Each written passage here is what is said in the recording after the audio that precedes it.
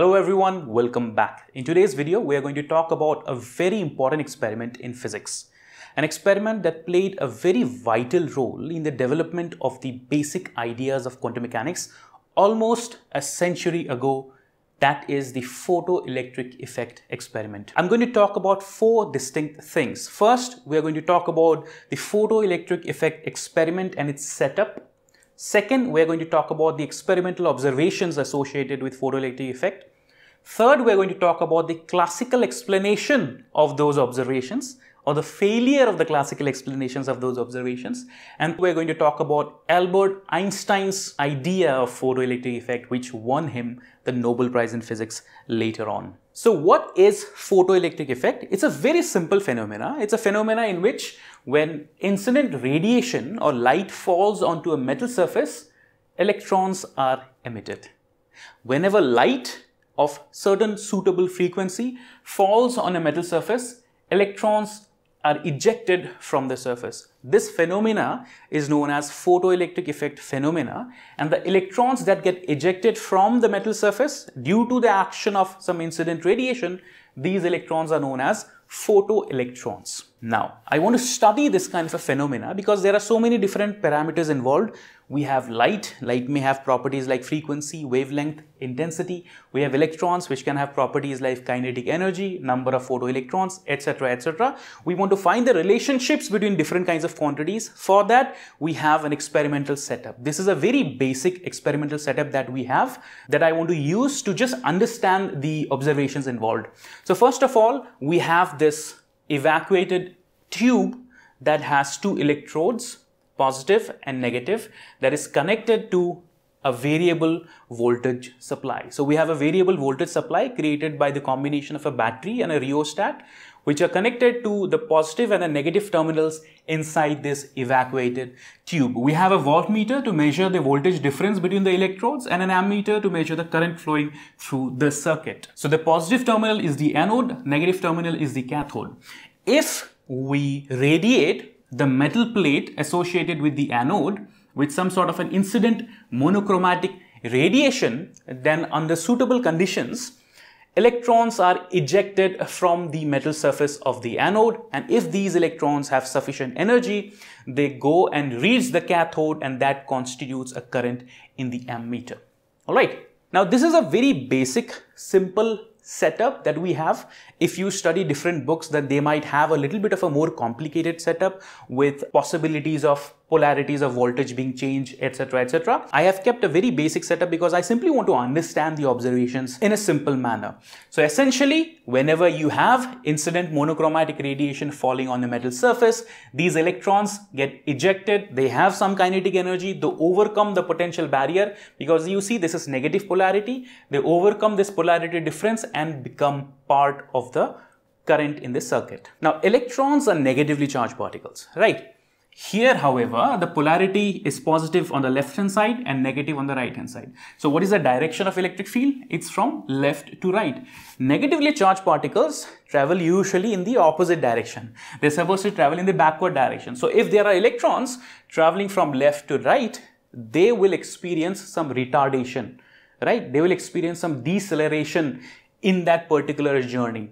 Only those electrons that have sufficient kinetic energy to overcome this negative potential difference will be able to reach the cathode. So let's suppose that these electrons have a kinetic energy Ke. Now all the electrons will not have the same kinetic energy. So let's suppose we are only interested in the maximum kinetic energy possible for these photoelectrons. So as these electrons go from left to right, many of the electrons will not be able to reach the cathode. Only some of the electrons which have very high kinetic energy will be able to reach the cathode. And whether or not it reaches the cathode also has to do with the potential difference between these two terminals, right? So for example, if the potential difference between these two terminals is very low, we will have a large number of electrons reaching the cathode, thereby constituting a higher current. If we slowly increase the potential difference, then slowly more and more electrons will stop somewhere in the middle and a very less number of electrons will reach the cathode, thereby constituting a smaller current. So increase in the potential difference between these two electrodes will decrease the current associated with the circuit, because smaller number of electrons will now be able to go from left to right. A point is going to come in which, if we take the potential difference between these electrons to a certain value known as the stopping potential, then the total amount of current in the system will come out to be zero. This is the particular point in which the maximum kinetic energy of the electrons is unable to overcome the potential barrier. Now, what is the potential barrier? If we give some kind of a stopping potential, let's suppose V0, then because these electrons have electronic charge of E, so EV0 will represent the total amount of work that needs to be done for the electrons to go and overcome this barrier. So the maximum kinetic energy, the moment it becomes equal to EV0 or less than EV0, then entire current in the circuit becomes zero. Therefore, this extinction potential, or this potential at which the current in the circuit becomes zero, is known as stopping potential.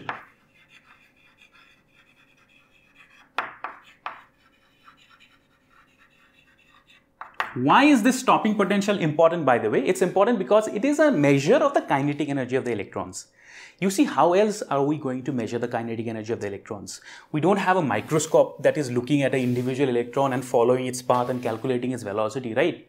We want to know the energy of the electrons, and this is just a technique to figure out the kinetic energy of the electrons. So essentially, the stopping potential is a measure of the kinetic energy of the photoelectrons emitted in this metal surface that is necessary to overcome the potential energy difference here. Alright. So whenever we reach this particular stopping potential, the entire current becomes zero. So below that stopping potential,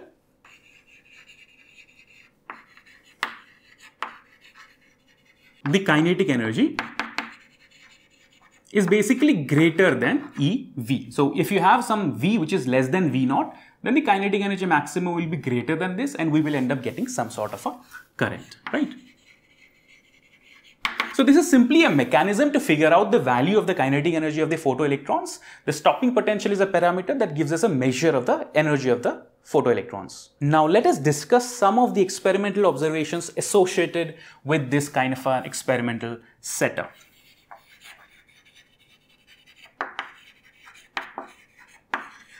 The first observation is that the photoelectric emission is an instantaneous process.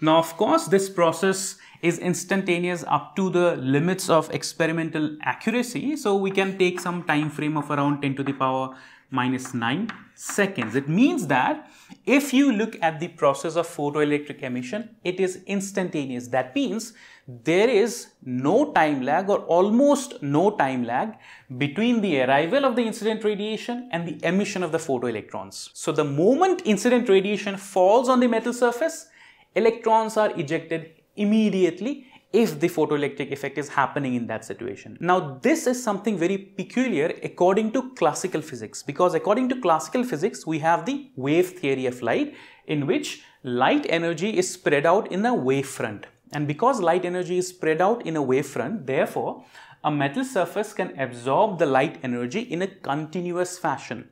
And because metal surfaces can absorb light energy in a continuous fashion, therefore, there should be some time delay before enough amount of incident radiation energy has been absorbed by the metal surface so that the electron can now come out of the metal surface.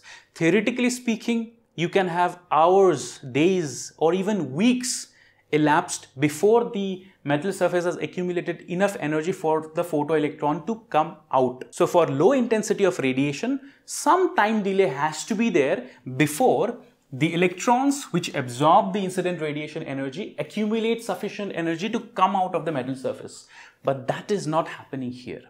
The experimental observation is that the moment incident radiation reaches the metal surface, photoelectrons are emitted instantaneously. There is no time delay, and that is something that cannot be explained by classical physics. Now let's move on to observation number 2. The second observation is that the kinetic energy of the electrons The electrons have some kinetic energy, right? Which is related to the stopping potential, as I just now mentioned.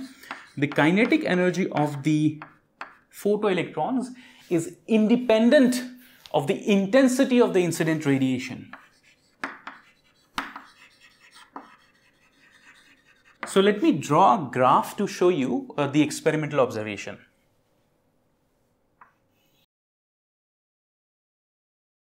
So if we measure the voltage difference between the terminals or the electrodes versus the current in the system, the graph that we end up getting looks something like this. What happens is that for zero potential energy difference, we end up getting the maximum current, because that is the situation in which vast number of electrons can go from left to right. So let me say that this is a particular experiment for constant frequency. So let's say that here frequency is a constant, okay? We are not changing frequency.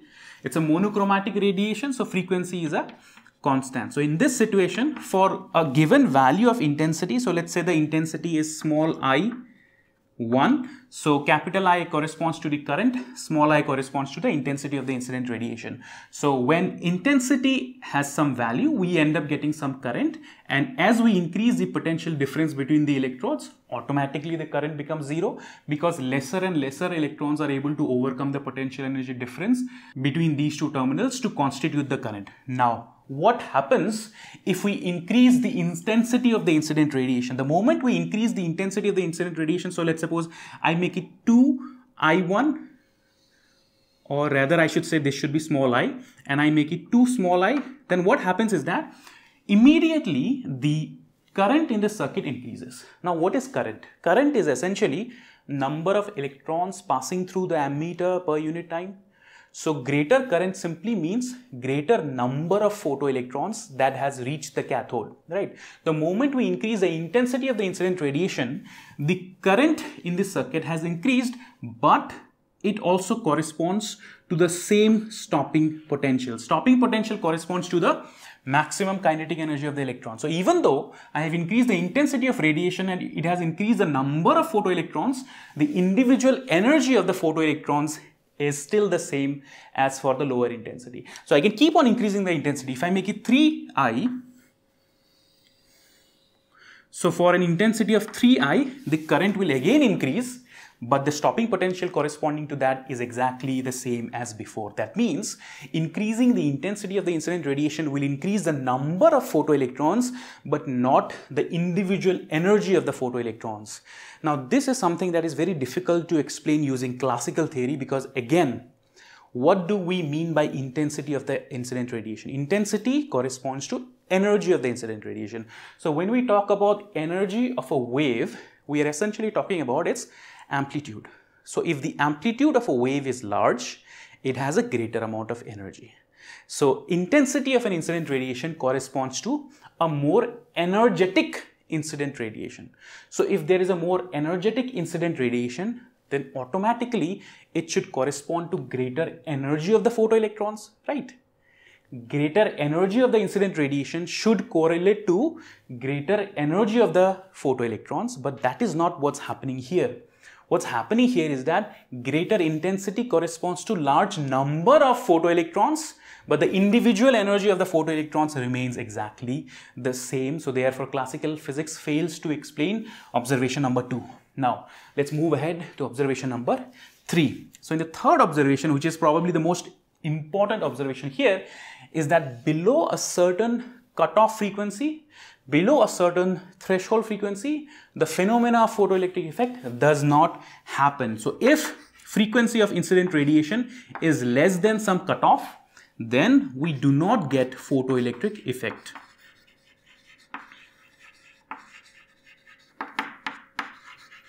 Only when the incident radiation has a frequency greater than some cutoff or threshold frequency, only then we see photoelectric effect. This cutoff is known as threshold frequency. And beyond this frequency, if we keep on increasing the frequency, then that simply leads to more energetic photoelectrons. That means the kinetic energy of the photoelectrons which can be measured by the stopping potential, has a direct linear proportionality with frequency. Greater the frequency of the incident radiation, greater is the kinetic energy of the photoelectrons. That means blue light would lead to faster photoelectrons compared to red light. Now let me draw a couple of more graphs to illustrate this particular point.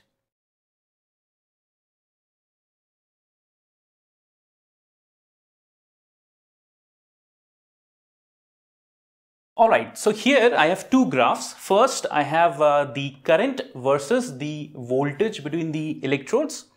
And I have three distinct frequencies of incident radiation. So as you can see, you get a similar kind of a variation for any given frequency, because the moment you have a particular light, you increase the potential difference between the electrodes, the current decreases, goes to zero at the stopping potential. The moment I compare the graphs for three distinct frequencies, I end up getting three distinct stopping potentials. That means these three distinct frequencies correspond to photoelectrons that have three distinct kinetic energies. So for every single frequency, we end up getting a different kinetic energy of a photoelectron. Now because intensity is a constant, therefore current initially is a constant. That means the number of photoelectrons in all the three cases of constant intensity of incident radiation is constant. That means for a given intensity, we can change the frequency. The number of photoelectrons will remain the same, but the kinetic energy associated with the photoelectrons will be different. And increasing frequency corresponds to increasing kinetic energy or increasing stopping potential for those radiations. Now we can also compare the stopping potential with frequency. So as you can see, below a particular cutoff or below a particular threshold frequency, which I'm going to call as nu naught. So below nu naught, there is no photoelectric phenomena, but beyond nu naught, you end up getting photoelectric phenomena also, and the stopping potential also increases linearly. Now, what is stopping potential? It is a measure of the kinetic energy of the photoelectron. So that means the kinetic energy of the photoelectrons increases linearly with the frequency of incident radiation. Now, this is something that is completely different from what we would expect in classical physics. In classical physics, the kinetic energy of the photoelectrons should come from the energy of the incident radiation, and the energy of the incident radiation has to do with intensity of the incident radiation. It has nothing to do with frequency. In classical wave theory, the frequency does not correspond to energy of a wave. It is the amplitude that corresponds to energy of a wave. The amplitude square gives us an idea about the energy of a wave. So how is it possible that frequency variation can lead to change in the energy of the photoelectrons themselves? That is something that classical physics fails to explain. So we can see that there are three very simple observations related to the photoelectric phenomena that classical wave theory is unable to explain based on its idea of light being a wavefront which is continuously being absorbed by a metal surface, and the energy transfer happens in a continuous fashion, and the energy transfer is related to the intensity of the radiation. All these things do not explain the three phenomena or three observations associated with photoelectric phenomena. So now we come to the last portion of the video, which is the Einstein's resolution to this particular problem. So what did Einstein say about all these three different points? You see, before Einstein, we had Max Planck, who gave an explanation to the black body radiation spectrum. I have made a couple of lecture videos on that particular topic. So if you're interested in that topic, you can go through those particular lectures. But what essentially Max Planck said about the black body radiation spectrum is what Einstein borrowed for this particular photoelectric effect. And let me just give you a very simple sort of a explanation of that assumption. So if you have a black body surface, so let's suppose that you have a black body surface. The black body surface in a cavity is capable of emitting electromagnetic waves or electromagnetic oscillations of different frequencies. Now, what Max Planck said was that the emission of energy in the form of these standing waves or these electromagnetic waves happens not in a continuous fashion, but in a discrete manner. That means the energy radiated by the black body walls happens in discrete values of 0, h nu, 2h nu, and on and on and on, NH nu, where h is the Planck's constant, nu is the frequency. This is a very unique resolution to the problem of the blackbody radiation spectrum, because Max Planck merely tried to change or modify the calculations so as to fit the experimental data. And the way to avoid the ultraviolet catastrophe in blackbody radiation was to assume that the manner in which the walls are emitting energy in the form of radiation is happening not in a continuous fashion, but in discrete values of 0 h nu, 2 h nu, n h nu, etc. Now, Max Planck did this in an act of desperation to explain the blackbody radiation spectrum, and he did not really think much into what it means in terms of the physical reality of what light is. It is Albert Einstein who realized that this had greater implications in terms of our understanding of what light is. You see, before Max Planck, before Albert Einstein, we had the classical theory of radiation in which light is composed of wavefronts, waves, electromagnetic oscillations traveling through space. But Einstein said that this brilliant hypothesis by Max Planck is not something that is unique to the phenomena of blackbody radiation only, but is true about the nature of light itself. That means light propagates through space in discrete amounts of energy that we call as photons, or packets of energy, or quantized values of energy. So this picture of radiation in which I have drawn these waves is not the picture that is required to explain this phenomena. In fact, we have to get rid of this picture completely. So if I completely forget this picture of what light is supposed to be and look into Einstein's explanation, then what Einstein simply said was that this idea that light energy consists in discrete values can be taken forward not just for emission or absorption, but in general into how light behaves or propagates in terms of packets of energy. So if we assume that these packets of energy are these localized packets, so let's suppose every light consists of these small packets of concentrated energy which is localized in a small volume in space, and every single packet corresponds to an energy given by the Planck's postulate. What was the Planck's postulate? So let me write Einstein's quantum mechanical explanation. I should say quantum explanation, right? Because till that point in time, quantum mechanics did not really emerge as a subject. So I should say quantum theory or whatever. Einstein used the explanation of Planck postulate, which said that light is consisting of these packets of energy, these localized packets of discrete energy, these quantized values of energy, these photons. So we call these packets of energy as photons, and every single photon has an energy of h nu. So h nu is essentially equal to the energy of one packet of energy or one photon. So the incident radiation consists of all these photons which come and reach the metal surface, and the moment they reach the metal surface, they end up creating photoelectric phenomena. How does that explain these observations? First of all, because the incident radiation is now consisting of these packets of energy or photons, an individual photon interacts with an individual electron, and because this energy is not spread out, it is absorbed one at a time. Therefore, there should not be any time delay in the process of photoelectric emission.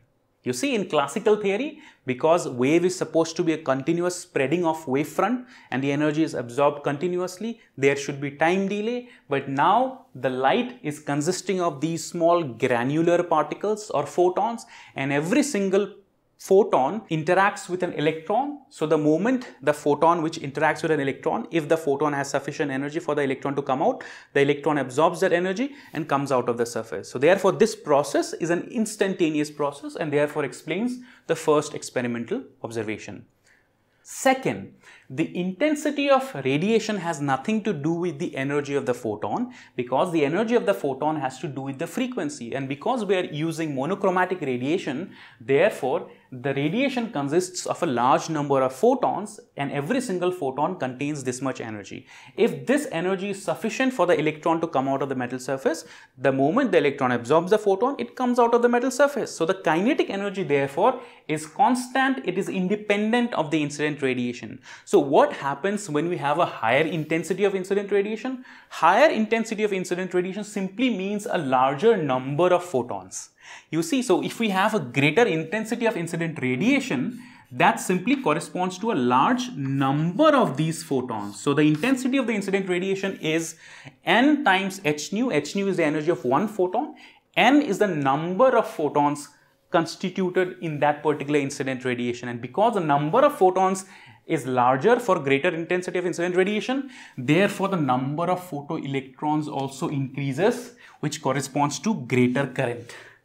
You see, higher the intensity of the incident radiation, greater is the overall energy, but not of individual energy of a photon, but instead you have larger number of photons, and larger number of photons corresponds to larger number of photoelectrons constituting a larger current.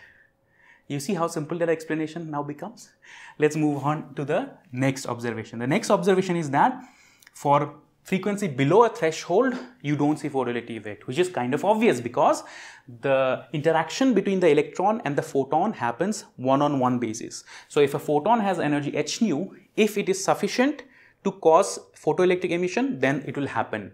But if the frequency is less, that means the energy of the photon is not sufficient, so photoelectric effect does not happen at all, because individual photons do not have sufficient energy for the electrons to come out. But now if we increase the frequency, then the individual photons will have greater energy, so the electron can absorb that energy and come out of the metal surface. And it happens in a linear fashion. Why? Because if you look at the phenomena of conservation of energy, then the photon energy, one photon which interacts with the electron, essentially goes into what? It goes into the electron for the electron to overcome the metal surface threshold, because the electrons are part of the metal surface. They cannot just come out randomly. There is some amount of energy it requires for the electron to come out of the surface, right? Otherwise, we would see electrons pouring out of metal surface all the time. No. So it requires some amount of energy to come out of the metal surface first. So that is known as work function or some sort of a threshold function. So first of all, it needs to overcome the work function of the metal surface. And if there is an excess amount of energy beyond the work function, that goes into the kinetic energy of the electron. So that goes into the kinetic energy of electron. So this translates into a very beautiful equation. The photon energy for every single photoelectric effect interaction between a photon and an electron is equal to h nu contributes to overcoming the work function of the metal surface, and the rest goes into the kinetic energy of the electron. So this gives us a very simple equation of Ke max is equal to h nu minus W, which is the Einstein's photoelectric effect equation. Now we can go a step further. What if the amount of the photon energy is exactly equal to the metal's work function? If the amount of, let's suppose, the work function is exactly equal to the, let's suppose, photon energy, that corresponds to the threshold frequency, right? When we reach the threshold frequency, then the photon has just enough energy for the electron to be ejected, but it doesn't really have much kinetic energy. Alright, so all the energy gets absorbed in just the electron coming out of the metal surface. So that corresponds to threshold frequency, right? So if I put Ke max is equal to 0, h nu is equal to W, but that nu corresponds to threshold frequency. So if I substitute h nu naught into W here, this simply gives me a new equation, which is what? Ke max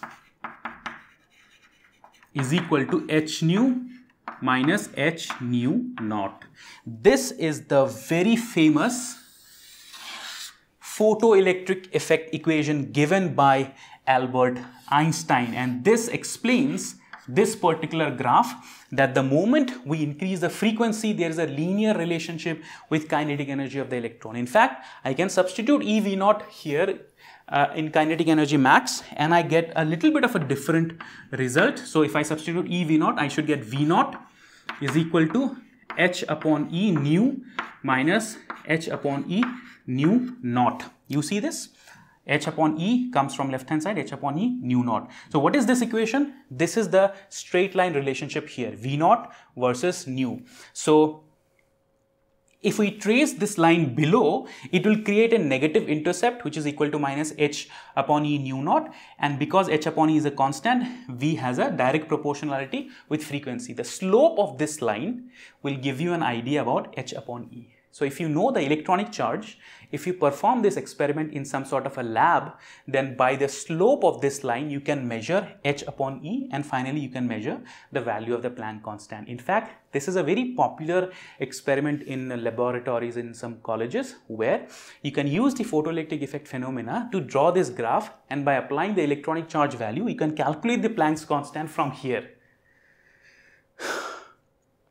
So you see how Einstein was successfully able to explain these three phenomena and provide a very simple equation, which is known as the Einstein's photoelectric effect equation, to explain the photoelectric effect experiment or phenomena.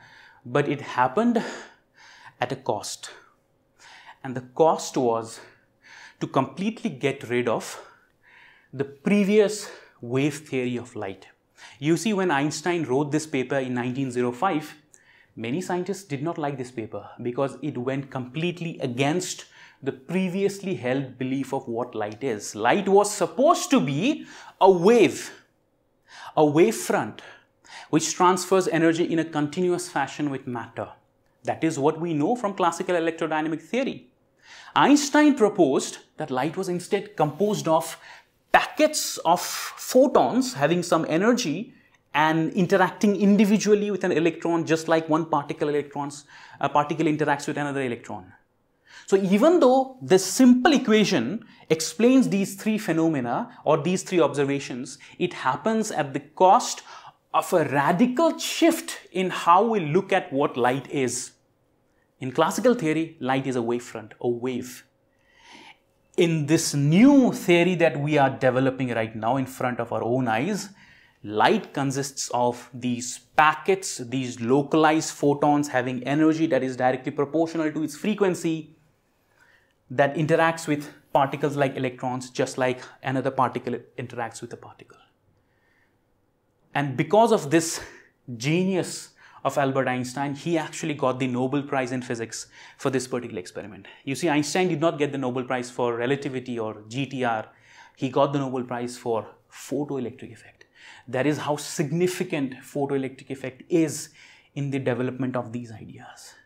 So I hope you have understood what photoelectric effect is, and I've been able to explain to you the classical explanations, the quantum ideas behind this particular phenomena. And we will take these ideas forward in our next video, where we discuss another very important phenomena known as the Compton effect. Till then, I'm Divya Jyotidas. That is all for today. Thank you very much. Have a nice day. Bye-bye.